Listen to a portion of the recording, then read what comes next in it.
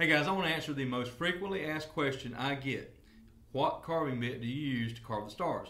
Now, we're talking about these rustic American flags and the 50 stars or the whatever emblem I put in them. The carving bits that I use are the 105, 106, and 107. The 105 is my always go-to carving bit. That's the one I start with. After I use the stencil, I lay it down, I use a pencil and mark the stars. I'll go back with the 105 and follow the lines of the stars. I'll trace the lines. It's just like using a crayon, but really, I mean, you just, as long as you stay inside the line, you're good. When you get done, you have 50 good-looking stars or whatever it is you're making. Now, the 105 is really small, and it doesn't look like it'll do a whole lot. Put it on the wood and you'll see it does really good. And also, I use that a lot of times to clean out the stars. But sometimes I'll switch to the 106. It just depends. Now, on the small and the medium flags, I usually just stick with the 105. When I get up to the large flags, I'll still outline with the 105, but then I'll go to the 106 to clean out the stars. The stars are bigger. There's more stuff I got to clean out. So with the large, I'll jump up to the 106 to clean out the stars. And then extra large, a lot of times I will outline with the 106 and jump to the 107 to clean out the stars. Now you can clean out the stars with the 107 on the medium size.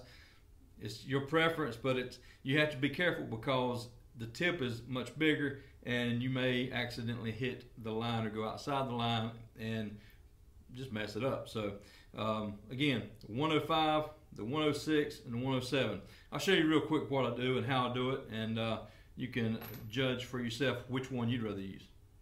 Okay, you can see I've already done some of these stars, carved them out here. I've outlined some of them, and some of them are just the pencil marks there. So let me show you, switch bits here. This is the 105.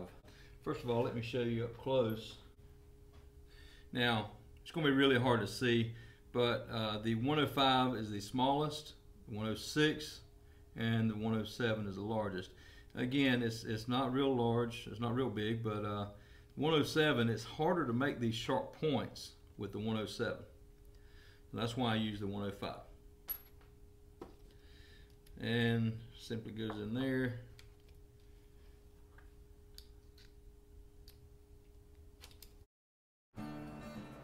Okay, here I'm using the 105 carving bit to outline the stars. I've already drawn the stars with a pencil and I'm just following the lines. Now I'm also going to clean out the stars with the 105. As you can see here, I've sped up the process. I just want to show you how the 105 works.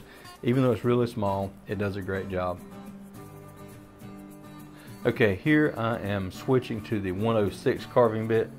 Again, I don't normally use the 106 to outline the stars, but as you can see here, I'm just cleaning it out and showing you how the 106 works. You still have to be careful. It is a tad bit bigger than the 105. Okay, here I'm switching to the 107, and I don't normally outline any of the stars with the 107. I just use it sometimes to clean out the larger stars. But as you can see here, it does a great job cleaning out. You just have to be really careful. Alright guys, that's it. That's the answer to the most frequently asked question I get about these flags. The 105, 106, and 107 carving bits. That's the one I go with. Check it out, try them out, say how you like them. Thanks so much for watching. Have a great day.